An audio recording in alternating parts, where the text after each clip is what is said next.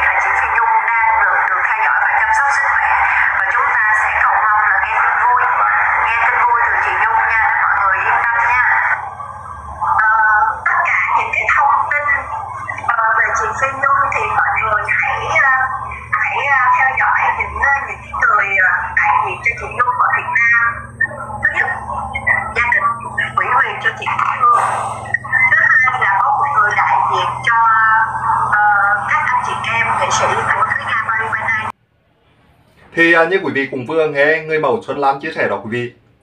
Người mẫu Xuân Lan cũng chia sẻ rất là rõ ràng và cụ thể rằng ca sĩ Phi Nhung hiện tại đang được các bác sĩ bệnh viện Chợ Rẫy chăm sóc rất là tận tình và chú đáo. Đồng thời thì sức khỏe của ca sĩ Phi Nhung là tiến triển rất là tốt đúng không ạ? Thì rõ ràng đó là những cái thông tin nó thực tế mà người trong cuộc người ta cung cấp ra. Nhưng mà tại sao lại quý vị lại có nhiều người ta nghi ngờ? Nếu như con quý vị nào mà con không tin đó là cái giọng nói của người mẫu Xuân Lan á, thì quý vị qua cái kênh là Xuân Lan Official nhá, quý vị sẽ đổi giật luôn cho Hoàng Duẩn cũng hết cách đấy. Hoàng Duẩn là cái người cập nhật thông tin nhưng mà đảm bảo chính xác 100% quý vị nhá. Vì vậy những cái thông tin Hoàng Duẩn cập nhật ra thì quý vị cứ yên tâm nhá.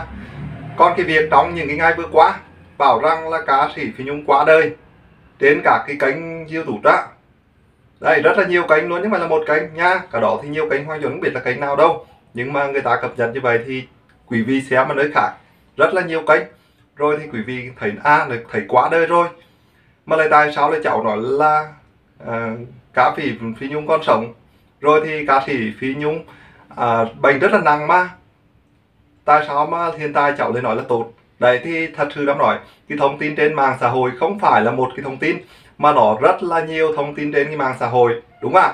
Thì quý vị cứ đối chiếu đi những cái lời người trong cuộc đi là sẽ biết được những cái thông tin Hoàng Duẩn cập nhật ra trong những cái ngày vừa qua. Đấy, còn những cái việc là như Hoàng Duẩn cũng chia sẻ từ trước rồi, những cái thông tin là ca sĩ Phi Nhung được đưa về Mỹ, đúng không ạ? Hoàng Duẩn cũng đính chính từ trước đấy, chứ không phải bây giờ nữa.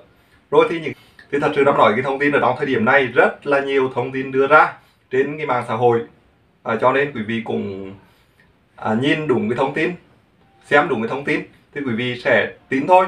Chưa chắc cái người đó nói chuyện hay, chưa chắc cái người đó bên kia người ta làm kênh thì người ta nói hay mà đã chính xác. Không phải là tất cả mọi người đều làm sai cả, nhưng mà cũng có cái kênh họ nói không chính xác thôi, đúng không ạ? Cho mỗi người một cái cách làm, nói chung họ không làm YouTube thì nói chung họ có cái cách làm. Còn cái riêng cả cái kênh YouTube thì họ không phải ai họ nói sai hết. Đấy, đơn giản là vậy. Thì thật sự đáng nói cái vấn đề ở đấy á là cả cái thông tin nó bị đảo lộn trong cái thời gian vừa qua, thành thử là quý vị làm cho quý vị mất cái niềm tin đấy, đúng không ạ? Quý vị không biết tin tưởng vào cái kênh YouTube nào cả, rồi thì không biết tin tưởng vào ai cả, đúng không ạ? Thì đó là một cái điều mà rất là buồn. Đấy, nhưng mà thực tế thì chúng ta chỉ tin những cái người trong cuộc và chúng ta nghe, đúng không ạ? Chứ biết tin ai bây giờ. Vì vậy thì người mẫu Xuân Lan cập nhật thông tin những cái người trong cuộc là hoàn toàn chính xác, và những cái thông tin Hoàng Duẩn đưa ra cho quý vị cũng rất là chính xác, không có sai được. Đấy, vì vậy cho nên khi thời điểm hiện tại thì Hoàng Duẩn đính chính rằng cái việc mà ca sĩ Phi Nhung qua đời á là không hề có, quý vị nhá. Đó là những cái người ta đang cố tình người ta làm như vậy để mà vì một cái mục đích nào đó thôi. Chứ có thông tin Hoàng Duẩn cập nhật gửi đến quý vị, Hoàng Duẩn tìm tòi, Hoàng Duẩn cập nhật, Hoàng Duẩn gửi đến quý vị ngay. Không có thông tin thì Hoàng Duẩn cùng lên chia sẻ giao lưu với tất cả quý vị, cùng chả có gì sai cả, đúng không ạ? Thì cái việc đó, cái việc Hoàng Duẩn nắm bắt thông tin để gửi đến quý vị trong những cái ngày vừa qua là để giúp quý vị nắm rõ cái thông tin chính xác đấy. Còn quý vị một ngày như vậy quý vị không phải là xem một kênh YouTube mà quý vị xem rất là nhiều kênh YouTube khác nhau. Vì vậy thì YouTube thì mỗi người nói mỗi kiểu, không phải ai giống ai cả, đúng không ạ? Và như quý vị vừa nghe người mẫu Xuân Lan phân tích đó, thì trong cái lời phân tích của người mẫu Xuân Lan á, thì xác định được là ca sĩ Phi Nhung đang tiến triển rất tốt, đúng không ạ? Rồi vì vậy thì những cái thông tin trong thời gian vừa qua thì cái thông tin tiêu cực trên mạng xã hội cũng rất là nhiều, chứ không phải ít đâu. Đấy, cho nên là mọi người xem thông tin thì mọi người hãy cẩn thận lắng nghe kỹ và xem xét cái thông tin có được chính xác hay không, rồi là hãy nghe. Rồi thì nếu như cái thông tin đó mà cảm thấy không chính xác thì không nghe, đơn giản như vậy thôi. Đó là cái quyền riêng tư của mỗi người. Đồng thời nữa thì gửi đến một số cái fan của ca sĩ Phi Nhung á, vừa phải thôi, người ta đang trong cái tình trạng là bệnh nặng như thế này, tốt nhất thì dừng lại cái việc khẩu nghiệp đi, đúng không ạ? Những cái người, tại sao mà có những cái người này bây giờ ca sĩ Phi Nhung đang trong cái giai đoạn rất là căng thẳng, đang là giành giật lại cái sự sống, đúng không ạ? Mà lại đang còn tru ẻo người ta là ra đi, rồi thì tru ẻo người ta cái này cái kia, đúng quý vị. Thì đây là những cái điều không thể chấp nhận được. Hoàng Duẩn cũng có thấy nhiều fan đây hiện tại đang tru cho ca sĩ Phi Nhung ra đi, rồi thì có người thì bảo rằng đấy là cái quả báo mà ca sĩ Phi Nhung đáng phải nhận. Đấy, những cái người ác mồm ác miệng vậy đó quý vị, cái việc nào thì ra việc đó, đúng không ạ? Cái việc mà người ta trước đấy người ta sai thì để sang một bên. Còn cái vấn đề bây giờ ca sĩ Phi Nhung đang bệnh nặng ở trong bệnh viện á, thì không thể mà lấy cái chuyện đó để mà đập vào đây được, đúng không ạ? Mình đâu phải là người ta đâu mà. Nếu như mà mình mà nằm trong cái tình cảnh của người ta đi, đang giành giật từng hơi thở, giành giật cái sự sống đi, đúng chưa? Thì mình mới biết được cái nỗi đau như thế nào, đúng không ạ? Cho nên như vậy là nó quá thất đức. Cho nên những cái người đó thì nên dừng lại đi, không nên làm những điều đó nữa, đơn giản là vậy. Cũng gửi một vài lời những cái fan của ca sĩ Phi Nhung. Đấy, đến cái tận cái thời điểm bây giờ rồi mà người ta vào nằm trong bệnh viện rồi, đang bị nhiễm Covid-19 nặng mà vẫn đang còn trù ẻo người ta, rồi thì dùng mọi cái thủ đoạn để mà nói người ta này nọ thì không thể được, không thể chấp nhận được, đúng không ạ? Thôi đến đây Hoàng Duẩn cũng chân thành cảm ơn tất cả quý vị rất là nhiều đã dành một chút thời gian đến để xem video Hoàng Duẩn. Và Hoàng Duẩn sẽ tiếp tục cập nhật những thông tin mới nhất về tình hình sức khỏe của ca sĩ Phi Nhung để gửi đến toàn thể quý vị. Quý vị đừng quên đăng ký kênh và bật chuông thông báo để không bỏ lỡ những thông tin mới nhất từ kênh Hoàng Duẩn. Xin kính chào và hẹn gặp lại tất cả quý vị nhé.